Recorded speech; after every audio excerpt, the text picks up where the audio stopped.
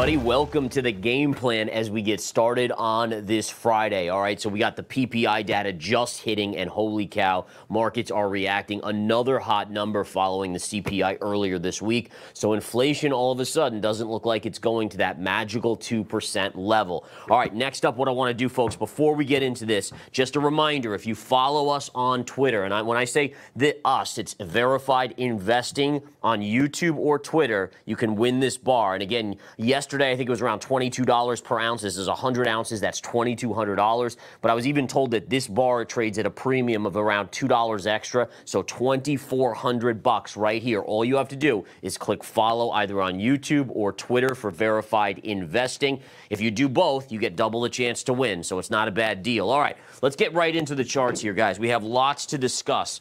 So if we take a look here, and we look at what exactly is going on, we see that very clearly we can look and at the PPI data here. So again, PPI data coming out, and take a look at how hot these numbers are. This is actually remarkable. So again, actual number was 0.3% on month over month.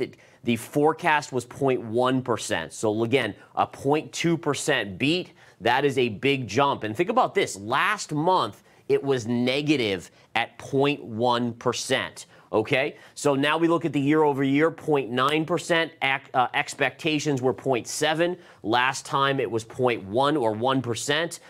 Month over month is 0.5. That was the actual number versus 0.1. So again, markets anticipated a 0.1% PPI data number here. They got a 0.5. So again, any way you cut it, every single number here, forecast for the core PPI year over year was 0.6. It came in at 2%. What does this mean? It means more trouble for the Federal Reserve and its ability to cut interest rates aggressively should the economy weaken. And by the way, the fact that we're seeing inflation starting to move up now again, and by the way, I want to be clear, as of now, I don't really anticipate that we're going to see a massive jump in inflation in the near term. But it's just the fact that it's moving back up again a little bit that it's going to cause problems in the narrative that the Fed can somehow magically continue to lower rates or start lowering rates later this year.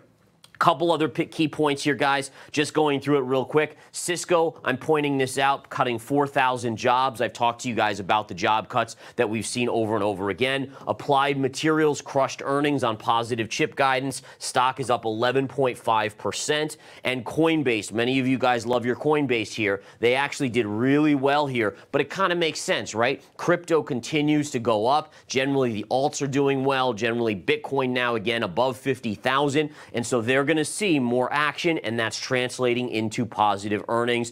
Lastly, down at the very bottom here, it might be hard to see, but ROKU, guys. ROKU's one that stands out to me because we saw Meta earnings do so well. And again, the stock ripped up, but every other social media kind of advertising play has struggled, including Snapchat and now Roku. Roku's getting roasted today, guys. 16.5% drop on Roku. All right, just jumping back over here, I want to continue through. Let's take a look at the Fed Watch tool. The Fed Watch tool is telling us that, again, markets anticipating still approximately 4 rate cuts.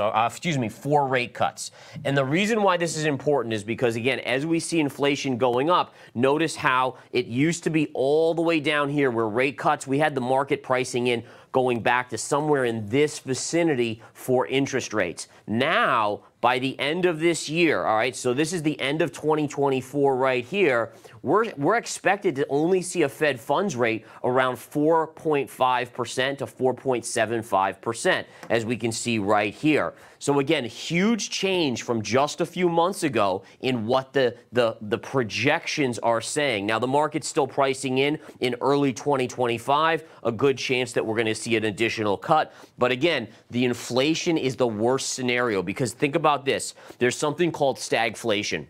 Stagflation is the worst case scenario. That is the Armageddon of economic situations. Stagflation means inflation goes up while you see people losing jobs and ultimately the economy going down. Generally, if you look at inflation, it goes up when there's a better economy because more people have money, they spend more money, and that causes inflation to go up. But again, when you have the economy going down and inflation still going up, think about how hard that is for people, where you have someone losing their job, but costs of goods are going up anyways. It's the worst case of all scenarios. Okay, next we go on here a little bit further, guys. I just wanted to show you this. I think this is important to look at. You know, we talk about how, you know, you have a scenario where you know, supposedly we've been in a restricted environment, yet we have stocks at all-time highs, right? And then you look at things like this, which is the U.S. debt, which now is, you know, continuing to move above 34 trillion. But just since 2021, look at the increase in the U.S. debt. Look at the increase in credit card debt. Now, credit card debt is not factored into M2 money supply. So again, money supply, you've seen a little pullback, then sideways, and it's starting to uptick again. But you don't even include things like this, which to me is ludicrous because, again, if I spend money on my credit card, that money goes to the merchant. All right, yeah, I have to pay that money to the credit card company, but it's still money in the system. It's still money there as well. So again, my point being here, and this, by the way, is the Federal Reserve balance sheet. So after such a great economy for the last few years, let's think about exactly how much the Fed has reduced their balance sheet, and it certainly isn't much. Basically, they topped out around $9 trillion. They've come back to about $7.5 trillion. That's the entire reduction in their balance sheet. And look at what happened during COVID. This is COVID right up to here. And again, all they were able to do during this amazing economy with record employment numbers, right? Unemployment down in the 3% range. This is all they were able to reduce it. Now, the issue here is that what happens when the economy starts to sputter and goes into a recession? You know what happens, right? I think we all know what happens. That number has another jump to it, just like probably the U.S. debt does and everything else. And by the way, that pushes me more towards my long-term narrative of being bullish on Bitcoin. Yeah, sure, I shorted as a swing trader here and there. I'm short right now as a swing trader, but the long-term narrative remains bullish for Bitcoin as well as gold. And gold, to be honest, one of the most heavily underinvested assets right now, and that should be taken note of. All right, looking at the data here, guys, we see the S&P 500. It is falling on the back of that PPI data. We have seen a little bit of a bounce. Now, we were trading up from yesterday, right? So we were right around this area right here. We were opening higher. Markets were trading higher, and then they kind of pushed back down. Well, but essentially, we're right around the flat line going into the opening bell here in just about 20 minutes or so. All right, looking at the daily chart, this is where things get a little bit more intriguing for me because the daily chart continues to show us that we're trading in this bigger wedge pattern and we're coming to a head, right? So even up here, let's say we kind of go like this. At some point, you have to break out or you break to the downside. And again, if you break to the downside, this would be a long-term trend line going all the way back to basically October of last year. And that, again, could be a big drop in the markets. On the other side, if we do break out of this, then you could have another leg up in the market. That's very possible. So as a technician, I'm trying not to assume anything too much. Granted, I do have shorts out there, but for the most part, you have to be aware that you could still break above right here or break down here, and that will be a significant move in that direction. Quickly going to the U.S. dollar, take a look at the U.S. dollar here. The U.S. dollar got a big pump on that PPI data because, again, it means the Federal Reserve cannot cut rates as easily as they hoped because inflation is beginning to uptick. All right, so again, up move here on the dollar. We are pulling back just a little bit, but again, nice little move to the upside. Looking at the daily chart of the dollar, look at where we still are stuck, though. We're still stuck in this bigger downsloping trend line. This was a few days ago's high, and this is where we are today. So we're still below that resistance. I'm still skeptical that the dollar's actually going to get through this level. So we have to watch and see, do we see a move back down to the downside here?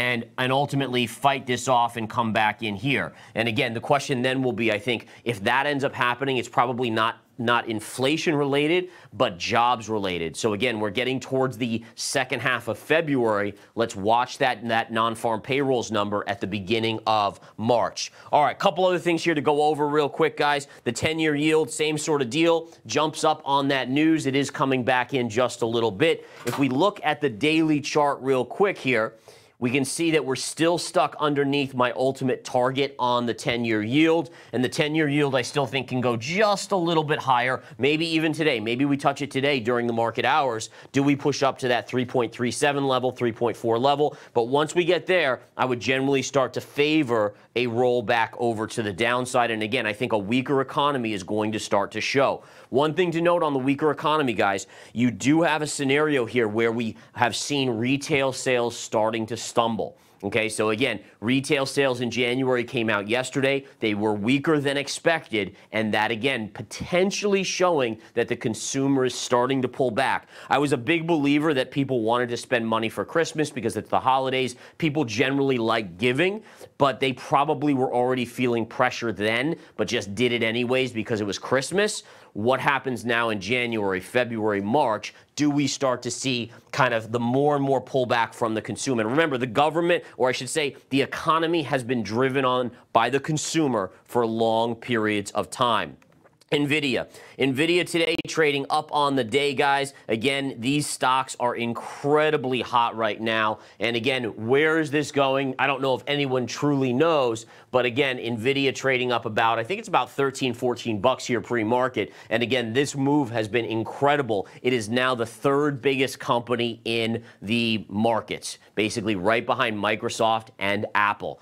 Speaking of Apple, I do want to just point something out here, guys. Apple tested a major breakdown line yesterday. Take a look at this, right? So again, Apple, you can see this trend line going back to the beginning of 2023, connects right through this low, and we hit it here and we hit it here. Yesterday it bounced up just a bit, but if this line breaks on Apple, that is a lot of trouble for Apple right there. And again, that's something I'm watching over the next week or two to see if that breaks. Now, Apple has not become the favorite anymore. It's kind of lost its luster to NVIDIA. NVIDIA now, you could arguably say, is the favorite along with Microsoft. And again, that's kind of becoming out of favor. I do think it ultimately breaks down because it's just so overinvested. You will see some reallocation of capital.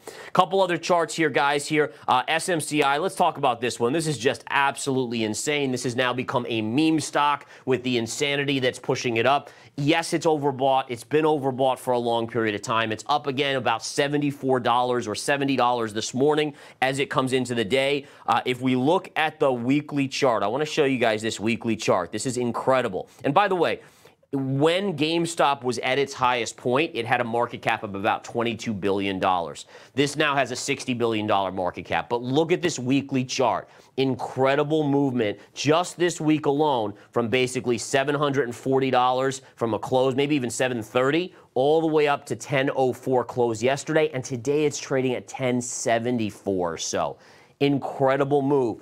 This will end badly, but you don't know when it ends. Could it go to 1,100, 1,200? Yeah, it could. Eventually, does it pull back to 500 or 400? Yes, it will. I showed you yesterday in the game plan how these type of things, they get to be cult followings where people just kind of pull the same shenanigans they did in GameStop, AMC by buying these way out of the money calls, which then creates the institution that is selling that call to have to buy a little stock to protect themselves because this is going up so quickly.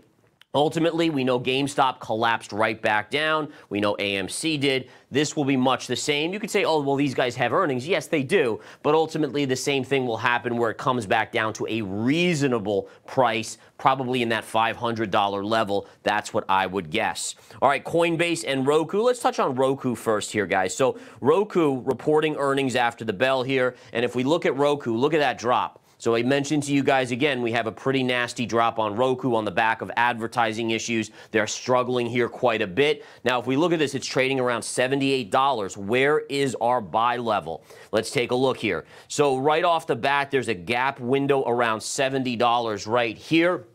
I would say this area is your first high risk level, around $70. But really, if we look at this upsloping trend line here, right, and we connect it right through here, this coexists with this level with a gap fill right here. That's my zone. I don't know if it gets there. This is around $60 to $62. But if it did flush to 60 or 62, that becomes a really good technical area of support. All right, let's keep on going here. Let's touch on Coinbase, which is having a monster move as well today. Flipping over to the intraday chart, we can see again the big move up on earnings here on Coinbase. And remember, when people, by the way, this happened to Robinhood too, right? Robinhood reported earnings, I think, just the day before. They did really well because everyone's so excited about investing. It's that vibe of 2021 where everything is just going nuts. And ultimately, again, they're seeing the results of people that are getting back in and creating fees, more and more fees for Coinbase and pushing it up. Right now at $188 per share. If we go to the daily chart, couple levels here, there's a level, a double top coming right up in this range at around 188. That will be a double top. And if it pushes through that, then you got to start talking about probably around that 200 even number. I'm just trying to go back out here and see what that could be. Let's look at this. I'm just going to draw a couple trend lines here. What if we take this pivot point here and just draw it up there? That's 205. Interesting. Look at this, guys. So again, I love how that you have the coordination of levels, but at 205, you get right into a level here that coexists with another pivot point right there. So look at that. We have this pivot point, which, by the way, you could actually extend that right into there. You can see all this sideways chop. That's your high pivot. You then come over here, and it coordinates with a trend line from here to here. And so really 206 looks to be a kind of a more logical level where you'll have significant support, resistance. Doesn't mean it's not going to pull back off this first level, but again, I'm giving you guys like the high risk level and then maybe then there's no such thing as a low risk level, but it's where it would be more extended with multiple factors, and therefore the likelihood would be of some sort of pullback. Lastly, before we flip to commodities and crypto, just looking at this chart of applied materials, I have a trend line here. Look at this, going all the way back to 2017 from this high right here, right? From here to here to here, and that's right around 221. Right now, I believe the stock is trading in the range of, let me just flip over on my screen here to the intraday. It's trading at 206. So if it gets up to 221, this would be a huge long-term resistance on it. This would be where I would actually consider a swing trade shorting level. All right, guys, so that's a little update on those. I do want to just jump over to my other screen, so follow me over here as we get into a couple other things here, guys. So again, let's take a look at what we have here. If we flip up to our charts, I want to show you Bitcoin. I don't know how I didn't see this prior, guys, but there's a channel on Bitcoin that is epic. And this is, again, making me, listen, there's no sort of guarantees, right? There's no sort of guarantees in the charts. But basically, you see this low down here, right to this low. You do a perfectly parallel channel, which you can do on TradingView very, very easily, right through here, and look at yesterday. It hit right there. Now, I was hoping for a topping tail yesterday on the daily chart of Bitcoin. It didn't happen, so that doesn't give me as firm kind of, signals that the top is in here. So we have to watch and see what it does today. But essentially, at least we know we're at key resistance here. If it breaks through this level at 53, 52.5, 53, you likely can head as high as around that 57 level. Okay, luckily I've left plenty of room in my trade to maneuver should I need to. I want to look at INJ. I try to look at a new crypto every single day or a different crypto every single day. This chart, again, is not performing great right now. The one thing as an investor you want to be aware of, if you're long this trade, you want to make sure that it doesn't break this line here. Notice this, right? Low to low to low to low. If it breaks here, it's going down here, and that's a big drop. If it can hold above here, there's always a chance that you could start retesting those upper highs. All right, now there is a little down sloping trend line right through here that you can watch, but right now, again, for me, as long as it's above here, there's a chance it can retest, but if it breaks here, that's really where trouble will start on INJ, injective. A couple other things. Gold, guys, I would assume gold is falling today based on what we're seeing in the U.S. dollar. The answer would be yes. And we can see, again, gold had a good day yesterday, but a little bit of a pullback today. Again, this is all in the upper ranges, right? I mean, we're talking about we're so close to this key level, which is your major breakout zone all along here, right here, that again, as long as we stay in this vicinity, eventually I do think we're going to take that bigger breakout, but it certainly is making us wait. There's no doubt about it. It is not exactly pushing us in that direction right now, especially with the dollar gaining strength. But remember what I said. I said the dollar eventually, I do believe, will start to stall out just a little bit. Silver itself, silver again is always good, especially when I'm giving away 100 ounces of silver here. You can see it's trading right now just around 23. So look at that, 23 bucks per ounce, which actually puts that 100 ounces at 2,300 plus the premium of 200. So now we're at 2,500. Man, you guys got to follow it. It's a no-brainer giveaway right there. For all you got to do is click that follow button. But again, for the most part, you're stuck in this range. Let's see if we can break above it or break below it. But my guess is eventually we do come up here. A couple last little charts here. Oil. For oil, I'm very curious on an inflationary basis of what oil is going to do here. Very clear that we have a flat top right here. It's upticking today. If we can get above this line, I got to be honest, there's a longer-term downsloping trend line around 86 to 85. That would be your upside target if we can break above this $78 to $79 level, right? We're hovering just below 78 at this point. If that happens, it's going to put pressure on the CPI. It just is, guys. I mean, oil is a huge component of the CPI, and that's something that we want to just pay attention to. So again, you know, if oil can break down, that's good for inflation coming down, but if oil goes up, that is a negative for inflation. Couple final charts here, guys, that I want to just go over. Platinum real quick. You can see it's stuck in a wedge pattern here. I don't really see much to do here. It's just watching to see which way it can break. And of course, natural gas, guys. And again, we talked about the measured move yesterday. I'm going to remove it for now just because I want to keep it simple. But basically, natural gas just kind of doing its thing. It looks like it's up a little bit on the day. But for me, it's this longer-term trend line going all the way back to 2020, where we have this area right through these lows, right? All these lows, and that's where we've come into. And just don't forget that if you take this high to this low, it might be hard to see, but this high to this low, it's virtually the same dollar drop on it, which again we refer to as a measured move. So again, lots to go over here, guys. You know, I just want to just say again here as we get through, and I'm going to grab my basketball because I do love my basketball here. But what we can see here, guys, is that the market's continuing to kind of create uncertainty with inflation, with all these other things going on. My job here at the game plan is just to kind of do my best to explain what's going on, give you guys ideas, maybe ideas out of the box so that you can ultimately think outside the mainstream media view and really bring you all my analysis, my knowledge, everything that I've accumulated for 24 years right up here. So on that note, guys, you have a wonderful day, and I will talk to you later. Take care.